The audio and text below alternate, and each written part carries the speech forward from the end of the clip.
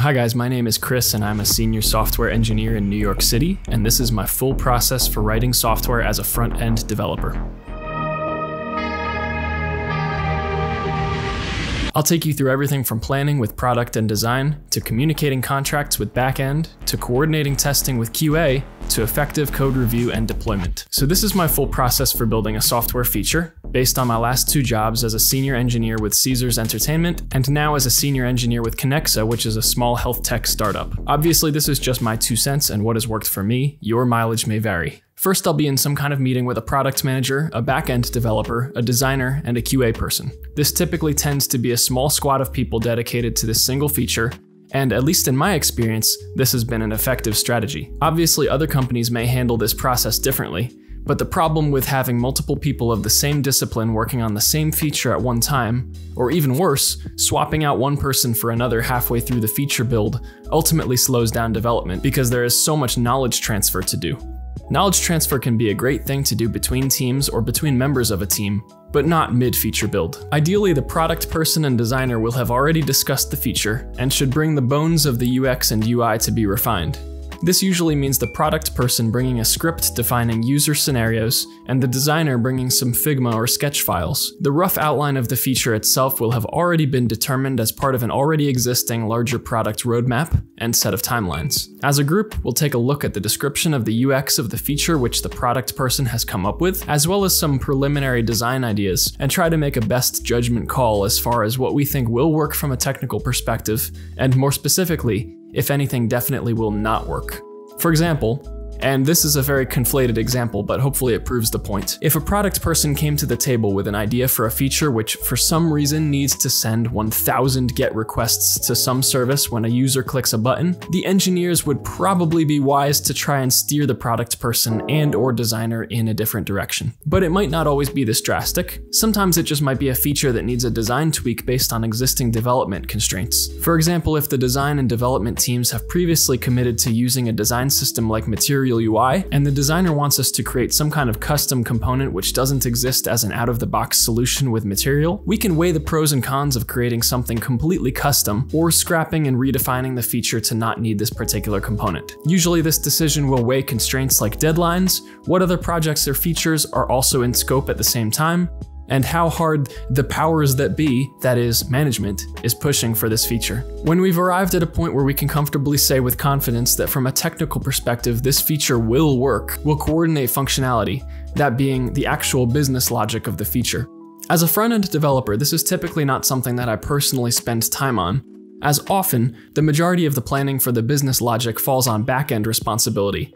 But what I do make sure to do is coordinate with the backend developer on what API routes need to be exposed. This would be all of your gets, posts, and so on. For example, if you're working on building out a news feed like Twitter, you'll need some kind of a get to expose all of the tweets a user should see from the people they're following, and a post to create a new tweet.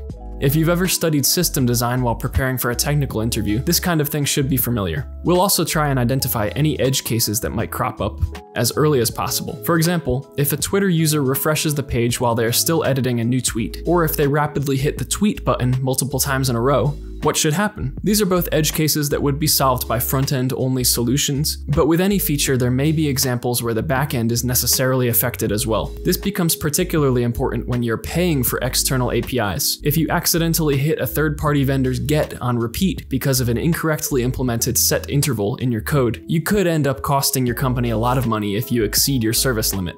Not great. Another thing to explore in addition to necessary contracts exposed to the front end is the shape of the data needed to be sent back. While the exact particulars of the data sent back can be refined later on in the development process, it's usually useful to have the contracts mapped out from the beginning, especially with GraphQL. I'll give 2 examples to illustrate this. The first is using REST. Let's say we're building a sports betting application.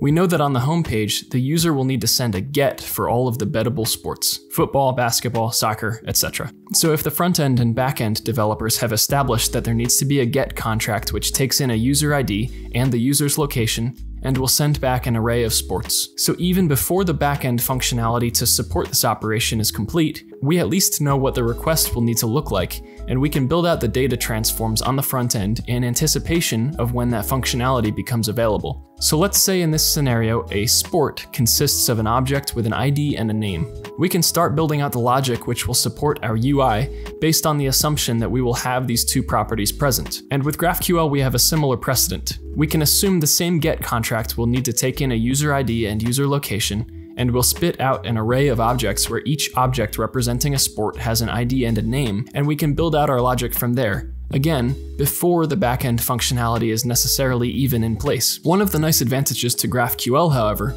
is that we can use our GraphQL schema to automatically generate type schema if we're using TypeScript, and that will help make our UI development process even faster. But we can talk about that in another video. Usually while I'm working on a feature, I'll create my own document of use cases and edge cases based on UI and backend contracts. Typically, this will look slightly different than the requirements drawn up by the product person because they're focusing solely on the end user's experience, whereas I'm focusing on technical implementation. I will then pass this document back to the product person to make any refinements they might need to their own document, as well as use it to coordinate testing with the QA person. Coordinating testing can be super important because you basically want to make sure there's no overlapping work.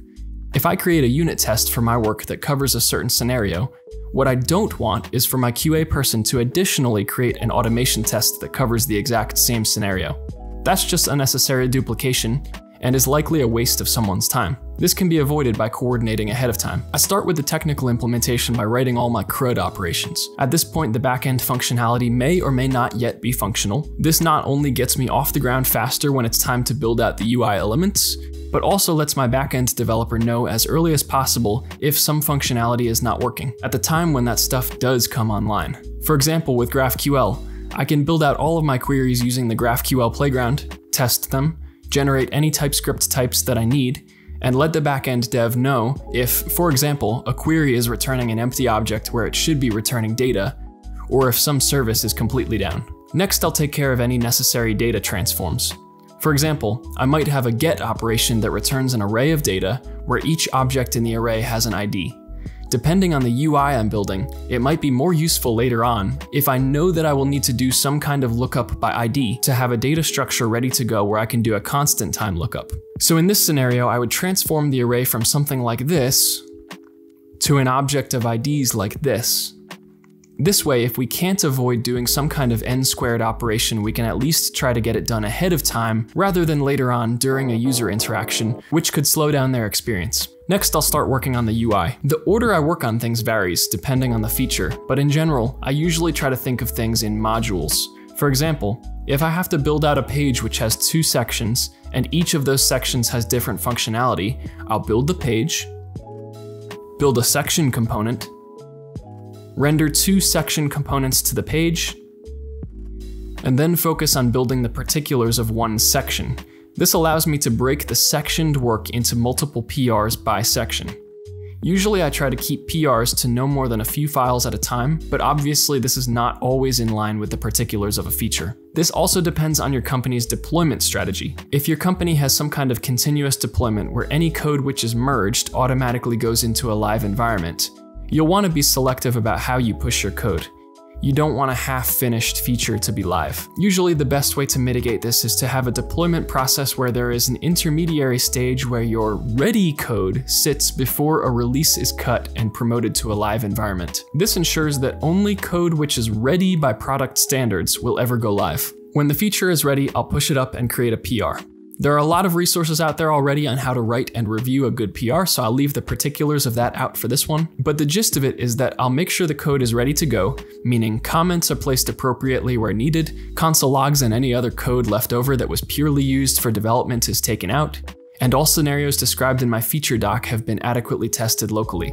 When I say testing here, I'm referring to manual testing to make sure that things actually do what they're supposed to do, as well as unit testing. Again, there are a lot of resources out there already on unit testing, so I won't go into that here. Personally, I don't write automation or end-to-end testing. That's just not something that's been part of any of the roles I've worked on at large companies, as there is usually a dedicated team which focuses exclusively on this. Again, this is where I might go back and just do a check-in with the QA person to make sure that we're still aligned on test coverage. Anecdotally, I think this team breakout works well as there is less of an onus of responsibility on developers to both write the feature as well as spend a ton of time on testing. Also keeping in mind that often all of this work is done under some kind of time constraint. Meanwhile, other developers on my team have been assigned to review my PR and will leave comments about which coding practices to revise or if I missed anything in terms of functionality. I'll go back and make some revisions, and when my teammates give me the thumbs up, the PR can be merged. From there, I'll move on to working on the other UI sections. I hope this has been helpful. Obviously, this can change pretty drastically based on your company's needs and the amount of scope that you decide to take on in your own role. Let me know if I missed anything important. Thanks for watching, and I'll see you in the next video.